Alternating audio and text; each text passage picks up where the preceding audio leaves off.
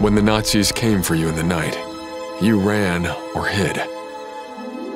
Everyone, that is, except Witold Pilecki. He had a mission.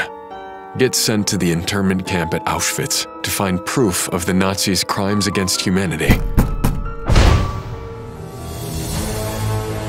He wanted to be captured.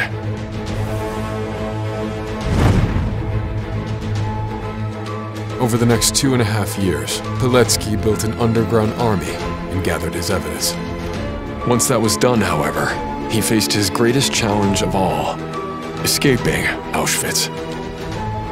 A rebel in Auschwitz, the true story of the resistance hero who fought the Nazis from inside the camp.